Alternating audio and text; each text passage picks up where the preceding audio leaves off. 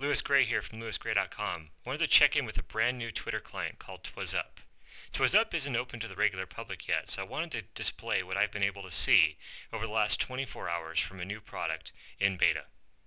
All of you are familiar with Twitter. It's where you put your updates in every day, you follow your friends, it has new functionality including lists, location, the ability to retweet automatically from within the browser.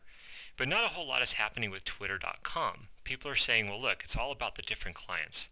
I was among the first people to try TweetDeck, really liked that product. We've seen a lot of innovation from people like Seismic, new products like Brizzly on the web, and Twazzup is doing some really interesting things. This is the standard Twazzup interface. Instead of presenting me every single update in line, as you would if you clicked here where it says all, you have the option to see what it considers highlights. And the highlights are people who are rated influential, they're in lists that you follow, they're people who you contact most frequently. So through something sort of like my Sixth Sense's digital intuition, it pulls it up to the top. But I can go ahead and take a look at all of my tweets that are rolling through. We see the updates from Raffi and Scott Karp and Francine Hardaway. Take a look over here. They've got a Twitter tag cloud, so they can say those topics which are most frequently being talked about in my stream today. Really interesting how many features are here. First, you get the velocity. Look how many tweets we're going to get per day if the last 19 minutes are any indication. 17,000 tweets would be pouring in here. 146 contacts of mine who I'm following were updating just in the last 20 minutes alone. You can see what they're talking about. Obviously, the Apple tablet is in the news. Haiti's in the news. You see this sentimental analysis, both good news and bad news. It's kind of a filter. It says happy and sad, just to be real clear. As we're looking at these updates, more of them are coming in. It says who they're coming from. So you can see updates here from Steve Case, Eric Hoffman, Blog Diva. Really interesting stuff. Now with Twazzup having a background in search, obviously they're going to just nail search. So if we want to refine it and do that search on Apple, I can just write the word Apple and it automatically gets highlighted. I didn't even hit return. Every single tweet that has the word Apple is highlighted. Two things to notice right away. First, multimedia. You've got your photos, you've got your video right in line. Second, the expansion of URLs. Today you'll get a bit.ly link and you hope it's good, right? Nobody wants to get rickrolled.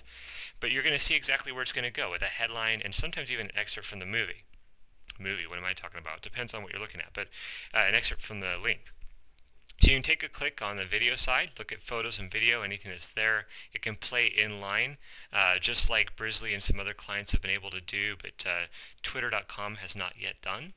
You can take a look at questions. Now this is determined if somebody has a question mark. You know, is it just me or does Hershey or Kraft try to buy Cadbury every couple of months?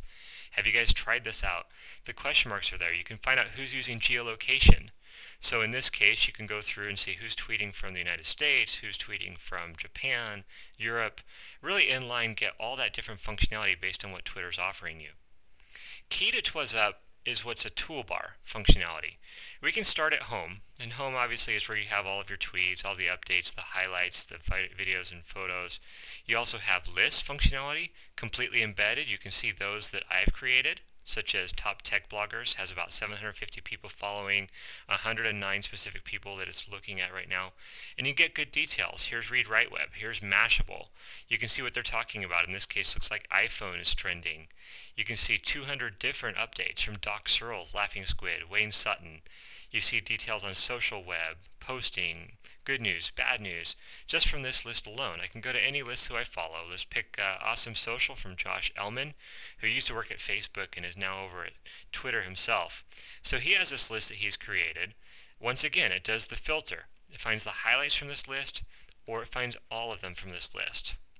Very good, interesting functionality. Now, everybody who uses Twitter is a narcissist. We know this. We want to know what people are saying about us. So I can click on mentions, and that's, you know, the same kind of mentions you'll find in your Twitter account on the right side. But within Twazzup, you've got it in your toolbar. You find out when people are talking about you. You get your highlights as before, or all updates. Looks to me like 37 mentions a day, 198 updates in the last 5 days.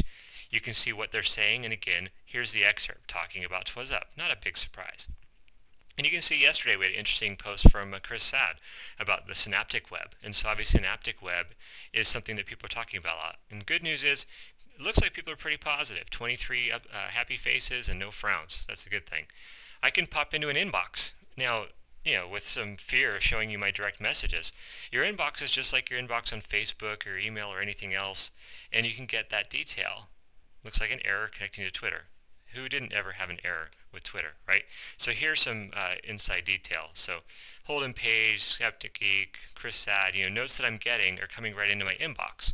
So I can go to Home, I can go to Lists, I can go to Mentions, I can go to Inbox, I can do a search, and this would be a broader search if I want to do a search for Google. So it's going to go through and find me those that are highlighted, people who I follow and engage with. More, I can go to the last 100 things that are mentioned.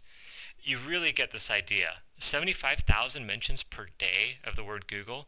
So what Twazzup is doing is kind of turning the whole game of clients upside down. Twitter.com started just as a client.